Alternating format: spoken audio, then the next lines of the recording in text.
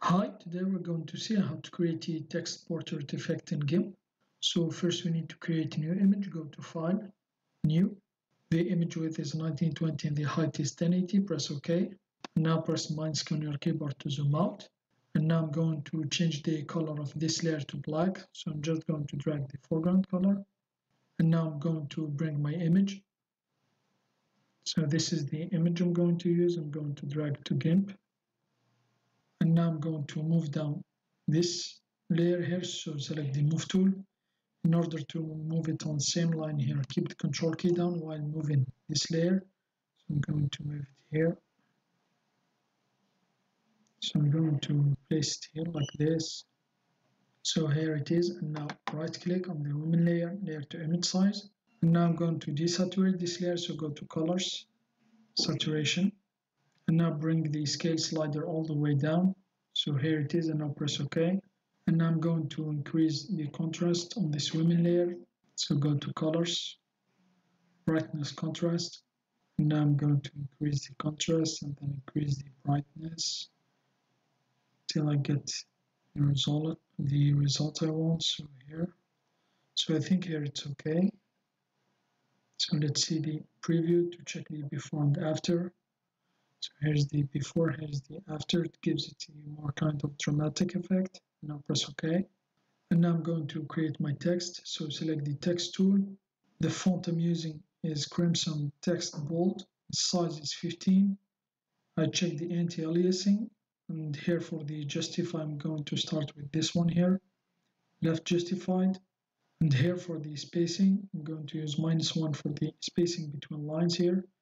And the -1 between letters. So now I'm going to left click here outside and then drag to create big text box here. So here it is. And now I'm going to select the text. You can add any text you want. I will put the link of the image and the text I'm going to use in the description box. So I saved my text notepad. So here it is.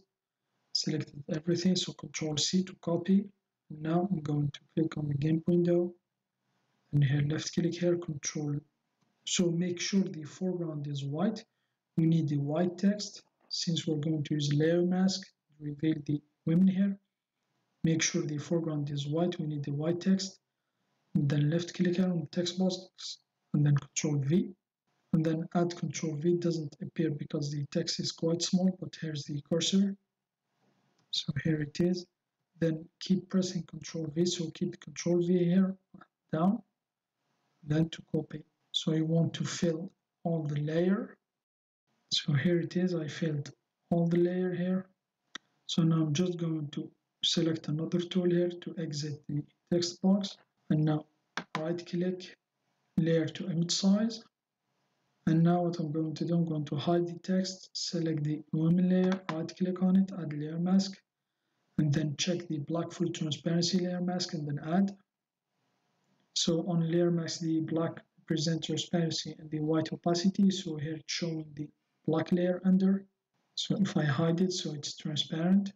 So now we're going to copy the white text here we created on the layer mask. So it will reveal the face of the women here. So now Control C. So here, Control C on the text layer. So let's hide it. Select the layer mask, make sure to select the layer mask, there's an outline around it, and then Control V. So here, as you can see, it's floating selection, so just click here to anchor the floating selection. So here it is. And now I'm going to merge down these two layers. So click on this icon, the women layer here, and the background layer. So for the text layer, this one here, I'm going to delete it. This is our text layer. Here we only have the women layer and the background layer, so merge them down. So here it is. And now I'm going just to increase the exposure here to reveal the woman's face. So go to colors, exposure. So I'm just going to, so here it's too much. So if I click on the GIMP window, plus the plus key on my keyboard to zoom in. So here you can see text. So I think here it's okay. So here it will darken from the other one. So here, just want to keep the contrast and then just brighten it. So here I think it's okay, press OK. So here it is. That's how you can create the text portrait effect in GIMP. Thanks for watching. Have a nice day and till next time.